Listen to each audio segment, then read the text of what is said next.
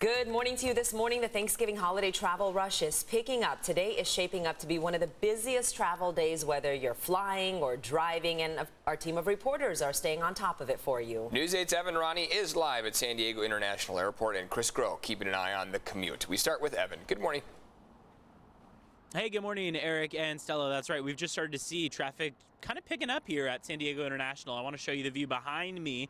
We, of course, are expecting that big rush to kind of pick up right around now as that first batch of flights heads out at 6:30, so in about an hour from now. Now, today and Sunday are expected to be two of the busiest travel days of the year. People are excited, of course, to be spending time with their loved ones over Thanksgiving after what's been a 2-year hiatus for some.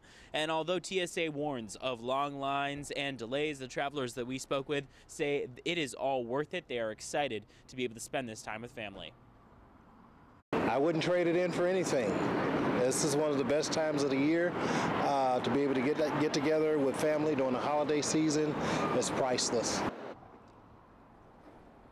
Now, the TSA says they've screened a record number of daily passengers. That was on Friday, with 2.2 million people traveling through security checkpoints just on that day alone. They say today and Sunday will be even busier. So a couple reminders. Make sure to check the rules of where you're traveling. Some destinations are still requiring proof of vaccination or have different mask requirements in public places. And you don't want to be caught off guard, of course, as the weekend comes about with those mask requirements, for example. Now, according to CBS News, about 40% of TSA workers have not submitted proof of vaccination, which could risk termination. But the TSA administrator says numbers have improved greatly and to not be worried about spending more than 30 minutes in line at that security checkpoint. Of course, add on the time you need to maybe check a bag or two, and you're looking at an hour or two ahead of your flight to arrive and have enough time to get through. But the travelers that we've spoke with have said they have gotten here with more than enough time, and they've been able to kind of breeze through these security checkpoints and the checked baggage lines. So we wish you the same if you're traveling